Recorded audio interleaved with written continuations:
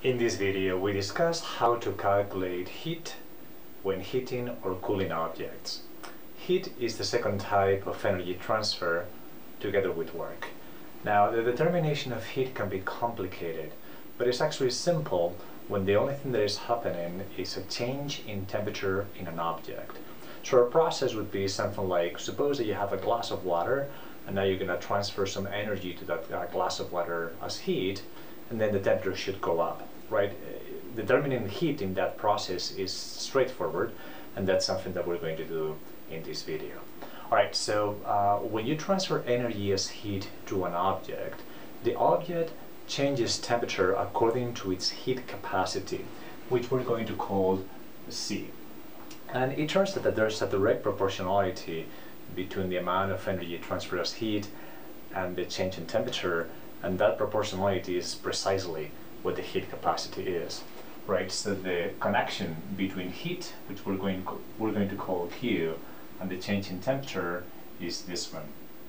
Now this would be for a macroscopic change, but of course in thermodynamics we always worry first about a microscopic change, a differential change, and then we generalize to the macroscopic change. So we write this expression simply as a small change in temperature and a small amount of energy transfer as heat. Okay, and again, generalization is very straightforward. You simply have to integrate both sides of the equation, and there you go. Okay, this is what you have to do here from temperature 1 to temperature 2.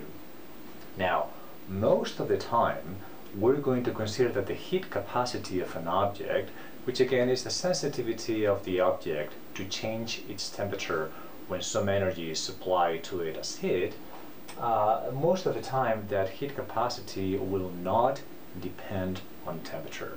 Right, so notice that if this C does not depend on temperature, then you can factor it out of the integral, and then what you have right here is something very simple, that is just heat capacity delta T.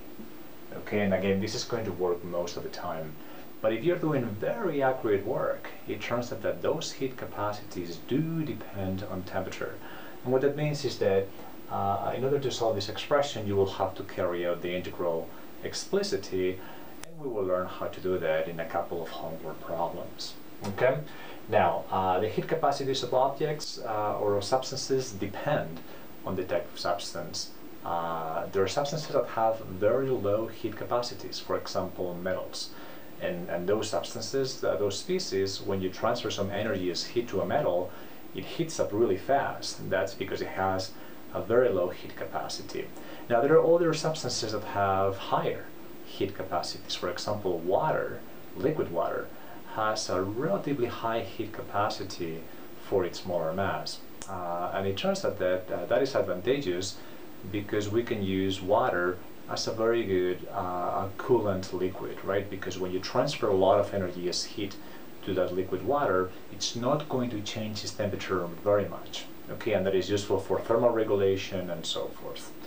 All right, so the way that we normally think about heat capacities is one where we actually don't have heat capacities that are extensive, as what you have right here. So this heat capacity would depend on whether you have 1 gram, 10 grams, or 1 kilogram of the substance. Instead, we always like to work with heat capacities that are intensive, right? That do not depend on how much material you have, right?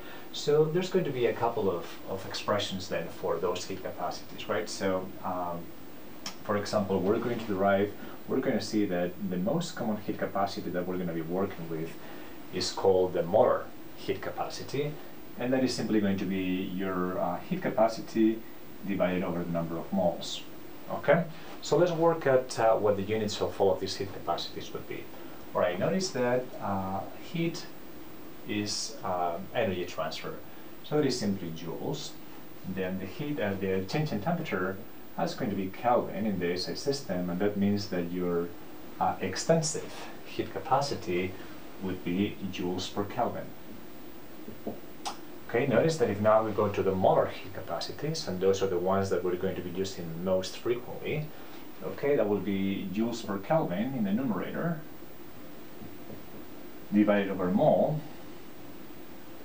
So that is going to be joules per mole per Kelvin. And this is a unit very simple to, very easy to remember because it's the same unit as they are constant, joules per mole per Kelvin. Okay, so then the question is, well, if we have tables with molar heat capacities, which we do in the textbook, how do we use them to calculate energy transfers as heat to a particular object when that object is cooling or heating? Well, notice that you can rearrange this expression, which is this one, to notice that your heat capacity, the extensive one, is simply the number of moles times the molar heat capacity, and then you can replace that into here, and we're then going to write here a new expression to show you how that would work. Alright, so we can do that here. That would be the definition, and say that most commonly the expression that we're going to be using is going to be this one. T1, T2, number of moles times the molar heat capacity differential of T. Okay, that is what happens, how the expression for heat changes when you use molar heat capacities. And again, that's going to be very frequently the case. There's yet another expression that we can find that doesn't use molar heat capacities. Instead, it uses specific heat capacities. Specific heat capacities are on a per gram basis or per unit mass basis, right? So generally this is a kind of an old notation, and you will find this in all textbooks, right? The specific heat capacity is simply your heat capacity of the substance over the mass, which I'm going to write as mass. But you notice that the units of that would be, in the SI system, would be joules per kilogram per Kelvin. Okay, but there's all kinds of units that one might find, right? So, for example, grams, joules per grams per Kelvin would be here as well. And actually the original energy transfer as heat unit would be calories per gram per degree Celsius, which again is kind of the original one. But of course we're moving away from that old system of units, and we prefer to use the SI units now, and that would be the units in the SI system. Now, how do we then write up our expression for heat? Well, if you have specific heat capacities, that will simply be the mass, which I can write as simply mass. C sub S, the specific heat capacity, and then differential of T from T1 to T2. Okay, so notice that all the expressions are very similar, right? This is kind of the pattern expression, and then you just have to figure out whether you have a molar heat capacity or a specific heat capacity, and again, that will be what the expressions turn into once you consider what type of heat capacity you have. Alright, to illustrate all these points, why don't we do a numerical example just to show you that this is not very complicated at all. The calculation is going to be simply to just figure out how much energy as heat do you need to transfer to a glass of water to elevate its temperature from, say, 10 Celsius to 20 Celsius. Okay, so let's try to figure out that. Alright, so the only data that we have is that the change in temperature for this problem is 10 Kelvin, right? So 10 Celsius to 20 Celsius, you transform that to Kelvin, then take the difference, and that happens to be 10 Kelvin. So we're going to write here 3 significant figures. And now we also have the molar heat capacity for water, which is 75.29 joules per mole Kelvin. And we also have that our glass of water has a volume of 200 milliliters. Okay, so first things first, notice that you have a molar heat capacity of air for water. So the expression that you're going to be using is this one. Now, very importantly, notice that the number of moles is constant, and then the molar heat capacity is also constant, right? Notice that here you just have a number that does not depend on whether the temperature is 10 Celsius or 20 Celsius, seems to be the same number throughout the temperature range, and that means that it's also a constant. So you can factor this out of the integral, and then what you have is simply NCM integral of differential of T from T1 to T2, but of course that integral is only delta T, right, or simply delta T. So this is going to be NCM delta T. Notice how simple the expression is. You simply have to calculate number of moles, then you have to plug in your molar heat capacity, and then multiply by the change in temperature, and you're done. Again, these ones will not be very difficult. Really, the only challenge is to make sure that you use the right units, and then make sure that you understand what's the difference between an extensive heat capacity or a per mole heat capacity or a specific heat capacity. Alright, so let's then punch in the numbers. We just have to transform that volume into a number of moles, but we can do that through the density. So 200 mils, and then we have 1 gram per milliliter. That is the density of water. So that transforms my volume into grams, and then I can divide by the molar mass of water, 1 mole over 18.02 grams. That is the molar mass, so that gives me a number of moles of 1.1 moles. Okay, 1.11 moles. So we have here 1.11 mole multiplied by the molar heat capacity, which is 75.29 joule per mole Kelvin. And then we multiply this by the change in temperature, just 10 Kelvin. And then that gives me a number of 8.36, 10 to the 3 joules. Okay, that's a huge amount of energy. You have to transfer more than 8,000 joules in order to elevate the temperature of a glass of water, a cup of water, just by 10 degrees. And again, that's because this number, this heat capacity, this molar heat capacity for water, is relatively large. Okay, and again, that is an advantageous property because you can use water as an effective coolant. Okay, so now that we understand how to calculate heat for heating and cooling objects, and then we also understand that the heat capacity comes in many flavors like molar or specific, then we're going to wrap this video with one more detail that is important about the heat capacity, and that is that the heat capacity depends on whether you're doing this process at constant pressure or constant volume. Okay, so let's try to see if we can illustrate that relatively easily. So here's the idea. Suppose that you can repeat this problem where we're heating this water and you're going to do it either at constant pressure or at constant volume. We're actually going to use water gas instead of liquid water just to illustrate the point a little more. Okay, so at constant pressure, what will happen is that you will have here this water gas, and then you transfer your energy as heat. Okay, but notice that when you do that, what's going to happen is that that gas is actually going to expand, right? And when it does that, it actually pushes the piston out.